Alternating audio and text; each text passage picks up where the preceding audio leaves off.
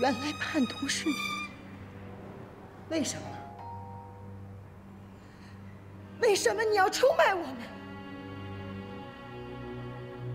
飞燕，你听我说。你别过来！飞燕，我知道你一时无法接受这个事实，可是我这么做，都是为了我们的将来。所以为了你和我们的孩子，我什么都豁得出去。赵子！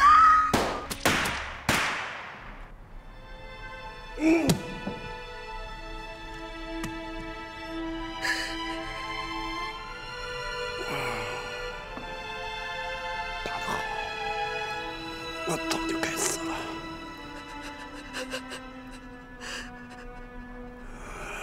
我就知道会是这样的结果。从我投靠日本人的那天起，我的心就死了。飞燕，我对不起你。如果有来世，我再报答你。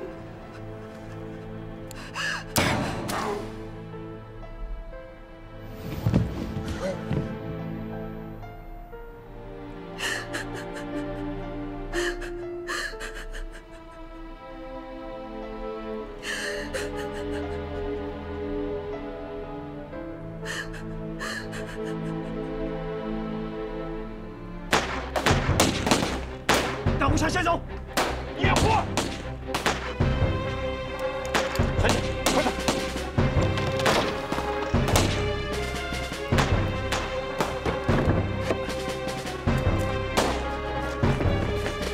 快，快！快！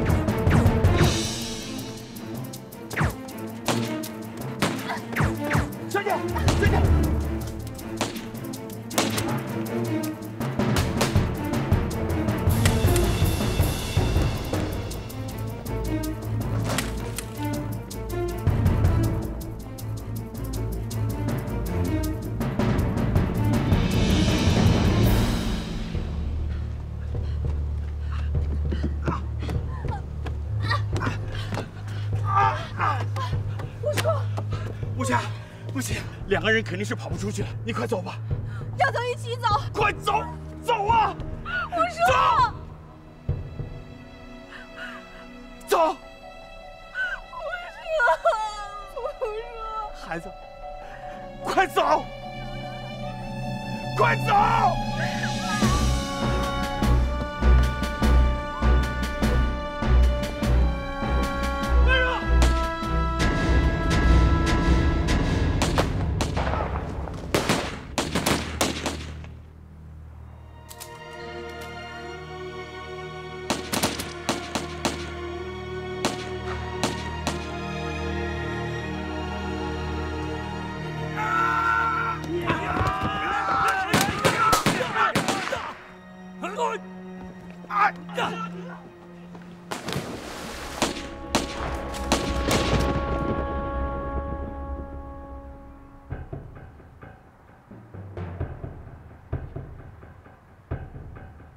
请问你有什么事？我们是巡捕房的，来办案。你们是什么人？找秦先生有什么事？这位是我们巡捕房总探长祝秉清，你们快点闪开，否则的话，把你们抓到巡捕房去问话。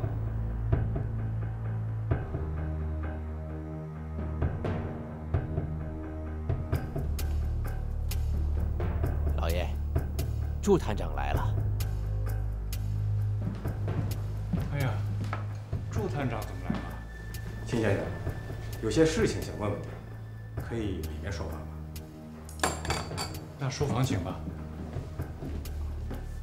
行，对不起啊。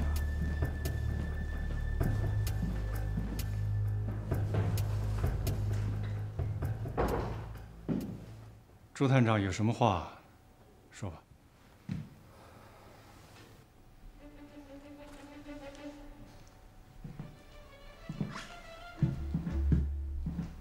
秦先生您好。方先生，你怎么跑到我家里来了？酒会的事出了意外，让您全家受惊了，对不起。这件事情我们不说了，是我秦某人备孕，怨不得别人。秦先生，特赦手谕已经在路上了，很快就能到上海。我们会想新的办法，把您全家安全地送出上海。方先生，谢谢你。可是我现在不想这件事情了，我只求全家人能平平安安地过一段日子。以后你也别来找我了。秦先生，您要相信我们，我们一定能想得出新的办法。而且蒋公的手谕已经在路上，您只要再坚持很短的时间，您就能成为国家的功臣。我现在也就是过一天算一天吧。至于什么立功的事情，我实在是不敢有奢望了。可是您不觉得您全家这么留在上海，会一天比一天更危险吗？也许这就是我秦某人的报应，我们全家的宿命。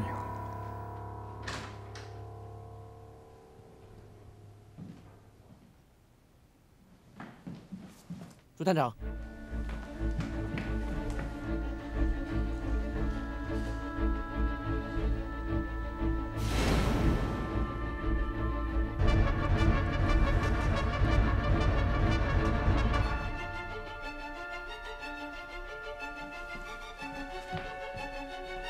秦先生，我有点急事，我先走一步，慢走。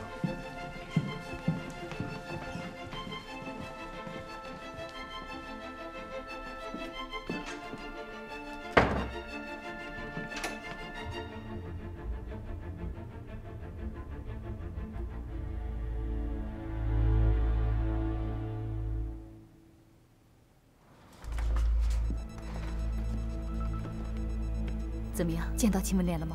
见到了，可秦文莲因为酒会行动失败，不肯再跟我们合作了。秦文莲的工作还得继续做呀，联系方式留下了吗？我留给秦岚了。那就好。这按说这耿于忠应该早回来了，这会不会出什么事儿啊？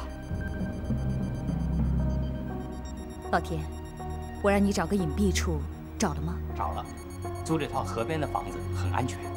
我们转移吧。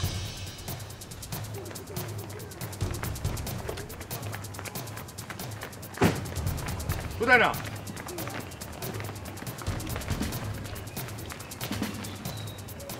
工部局的新命令。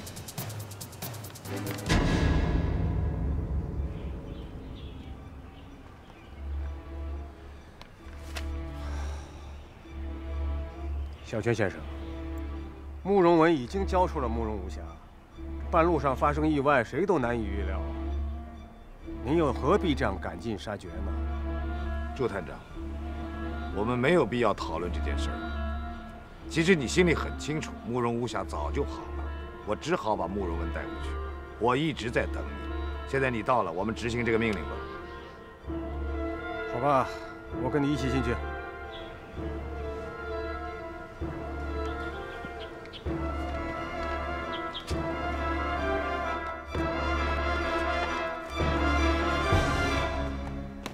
侯爷，我已经把女儿交了出去，你们还跑到我家里来干什么？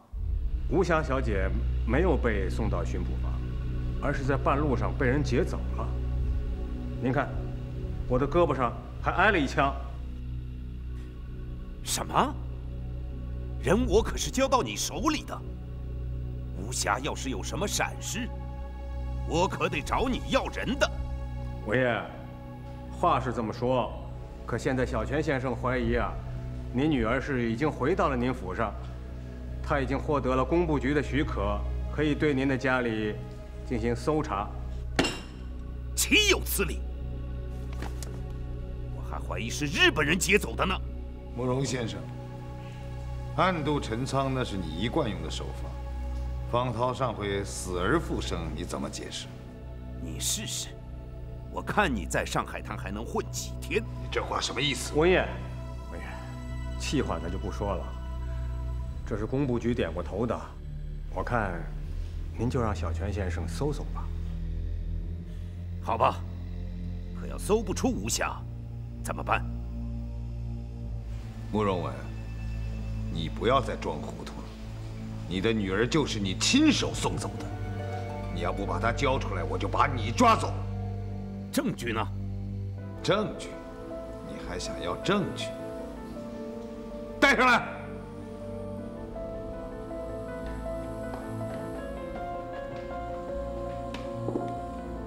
这个人你总应该认识吧？一帆，一帆，一帆，这个你更熟悉吧？一个小姑娘变成了一个共产党。无暇。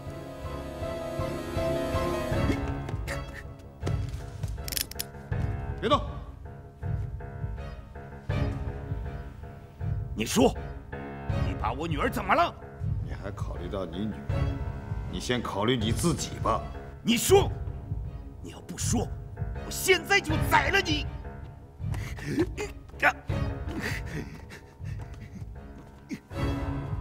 您女儿要是在小泉先生手里，她也就不会来找您了。您说呢？朱探长，我们是有工部局的命令，什么时候开始搜查？小泉先生，现在这个样子，不必这么操之过急吧？我大日本皇军不跟帮会谈判。大家都是朋友，何必这样白刀子进红刀子出呢？可以，我再到外面去等，但是我提醒你，我不会再等太多时间的。走。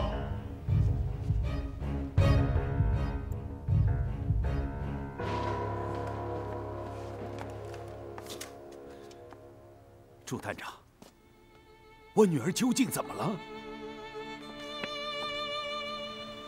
我就知道是吴先生把吴霞接走了，后来的事情我就不知道了。但有一点可以肯定，吴霞没有落到日本人手里。那就好，那就好啊。温爷，现在怎么办？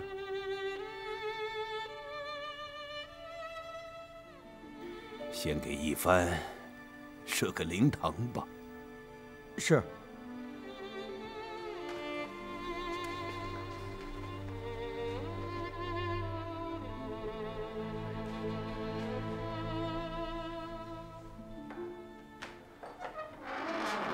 张医生，方涛，来吃点东西来。张医生，我刚刚在外面听到一个重要的消息，日本人和巡捕包围了慕容府，只准进不准出，还抬了一具尸体进去呢。会不会是吴霞出了什么事儿啊？只听说包围了慕容府，没听说有吴霞的消息啊。你先别着急，我估计日本人包围慕容府，是因为得知吴霞跑了，狗急跳墙。我马上回仓库去，如果有什么新的情况，我在这告诉你们。吴霞和狱中究竟出事了没有，我们现在还不得而知，所以你回仓库很危险。江医生，我会小心的。个小鬼子想抓我，没那么容易。我回仓库啊，一旦葛一中他们回来了，我好接应他们。我走了，小心啊！哎。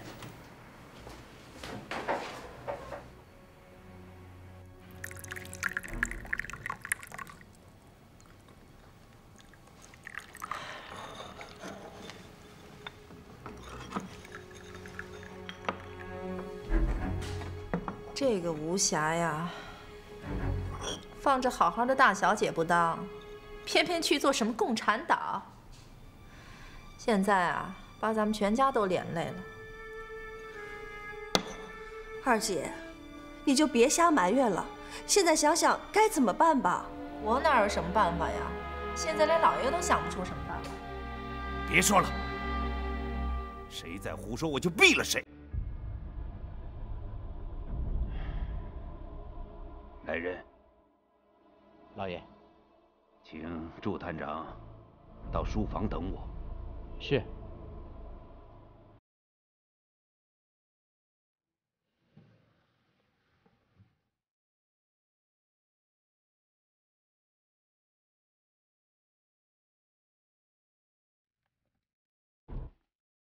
朱探长，我也请您到书房。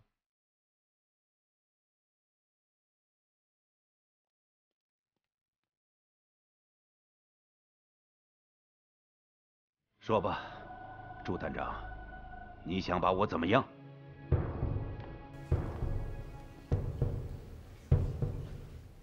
文爷，这次的事情，朱某恐怕是无力保全您了。你想把我交给日本人？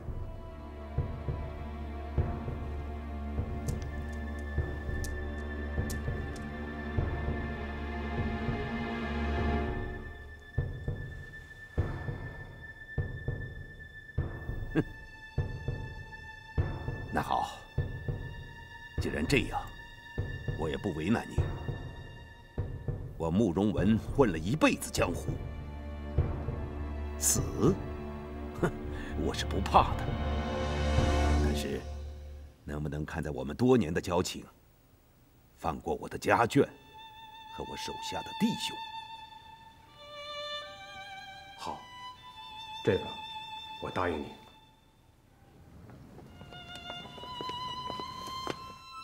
大佐，我们已经等了很久了，要不要？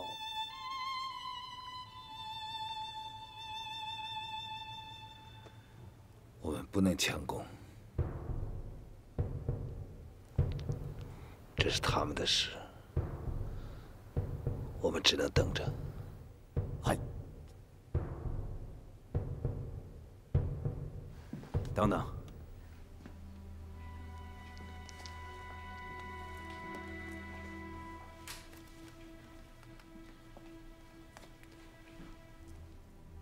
朱探长，还有件事情要请您帮忙。您说，只要我能做得到。以后，如果你有机会见到吴霞，请您帮帮他。我记下了。这是我能留给他的唯一的东西了，请您 转交给他。好，只要我能见到吴霞，一定转呈。多谢您了，朱探长。让我把家眷安顿好，我就跟您走。您不着急，我在外边等。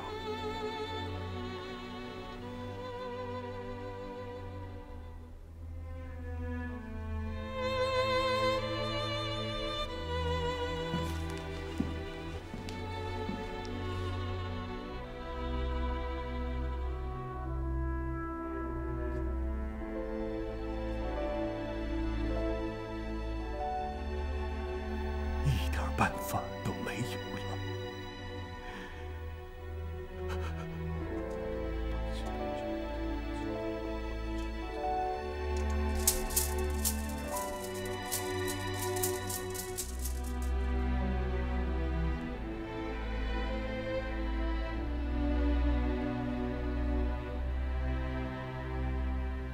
慕容文答应跟你走，但是他有个请求，能不能放过他的家眷？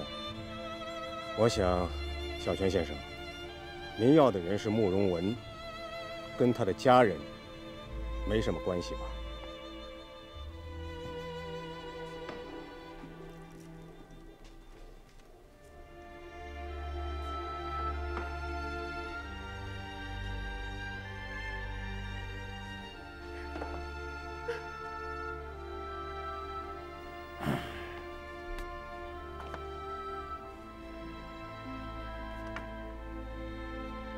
今天我慕容家遭此大难，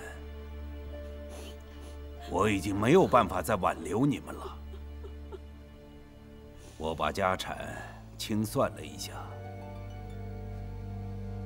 给你们分了，都自谋生路去吧。谢谢老爷。老爷，别这样，我这个老头子有什么好的？出去以后要守好钱财，不要让小白脸给骗了。老爷，我已经跟祝探长说好了，你们现在出去还来得及，日本人也不会阻拦你们的。你们快走吧。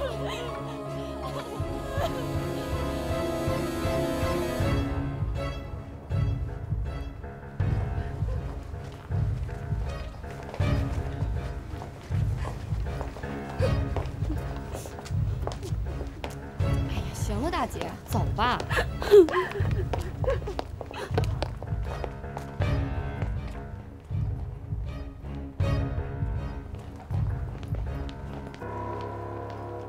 朱探长，小泉先生有事找你。你去告诉你们小泉长官，我会把慕容文交给他的。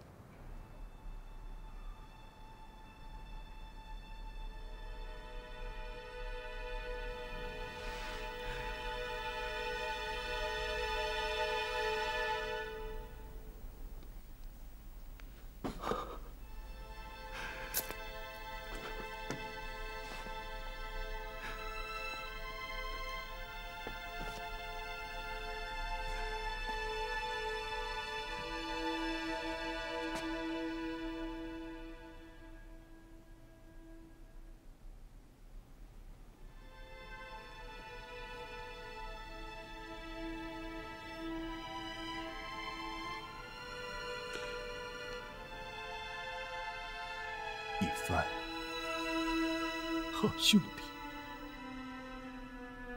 带着你的东西，我马上就来。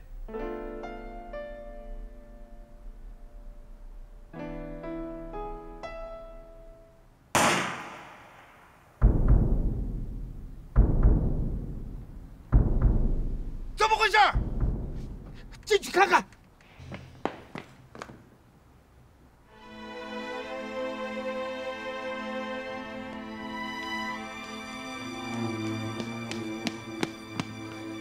大佐，慕容文死了。